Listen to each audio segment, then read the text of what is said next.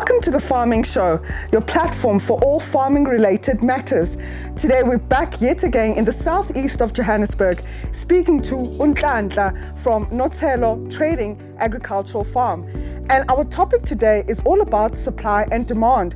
We want to know who's his customer space, where did he get the offtake markets from, and how he's been trading with different customers and learning the trade of selling fresh produce. Let's take a deep dive into our topic for today.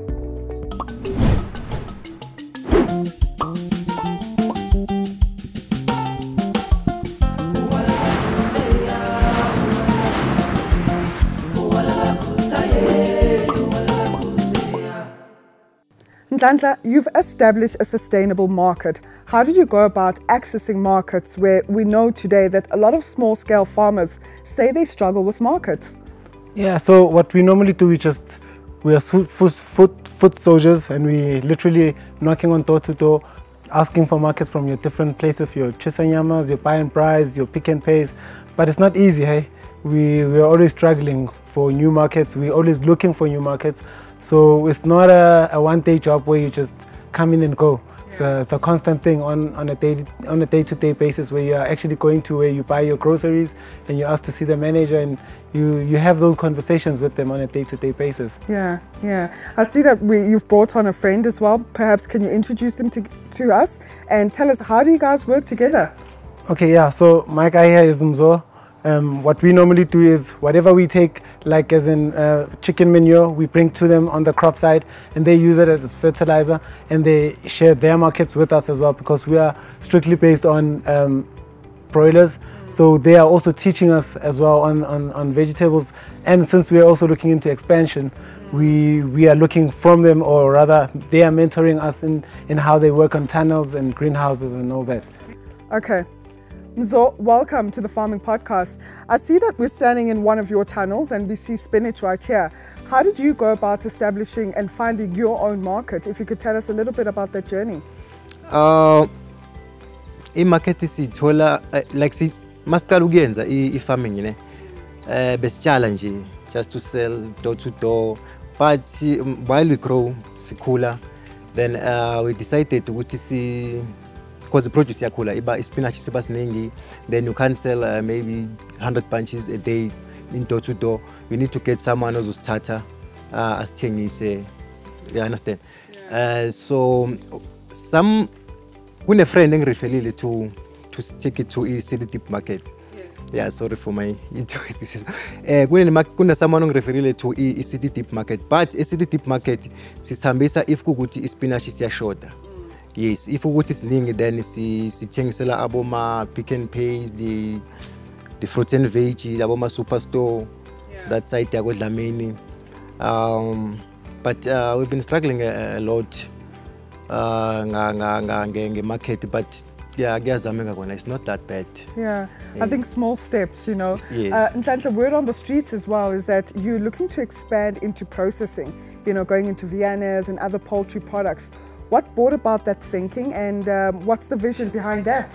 Yeah, so the whole idea was to expand, because you can't really be looking at selling a chicken live. As we had started before, we were growing them for about 6 weeks, and then we either go to your streets and sell on the streets, or your markets on weekends where you go to your fantis or your food markets. So we saw that the gap between the processing and the live is really huge, and there's a lot of money to be made from processing.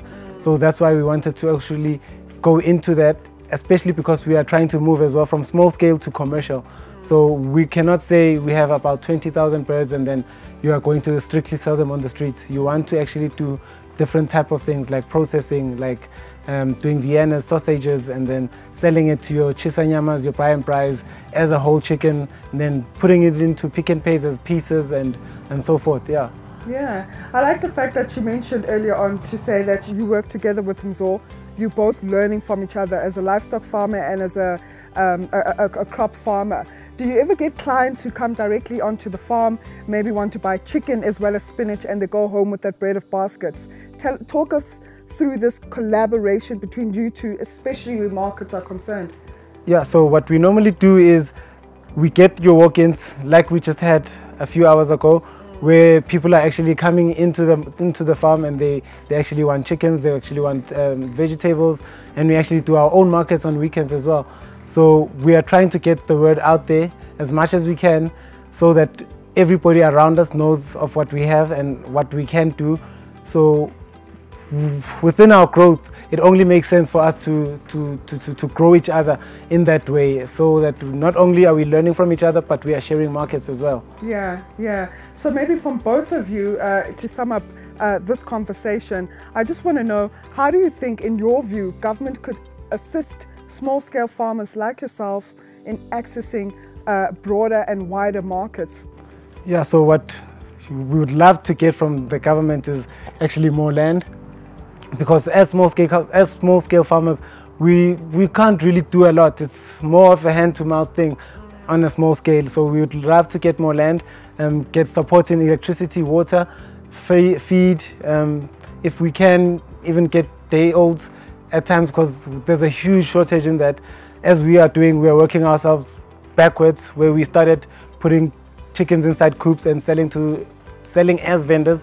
Now that we are processing, we would like to actually go into the commercial space, where we are rearing more than 5,000, where we are rearing more than 10,000 or 20,000 birds a day, or rather a month. Yeah. So how do you think government can assist you in expanding different markets? Kumele basinike umhlaba ongaphezulu kwalesi now, because for example now kule 30 by 10 tunnel we only harvest 150 bunches. Then customer like ama shops amakhulu azokutshela ukuthi we need about 500 bunches every Thursday, then you can't supply them. You supply them this week, you jump at the following week while you are waiting for the spinach which is cool. And then so if singathola umhlaba omkhulu more than this one, manzi, gesi, then even skill, we also need the skill, so it's marketing. While siyenza lapho sikhona khona, but we need more skills. Next time you buy fresh produce or live chickens, think about the farmers like Nhlanhla that are making all this possible. Continue to contribute positively to the sector by supporting these small-scale farmers. My name is Mbali Nwoko, and this was the Farming Show by Private Property. See you next time.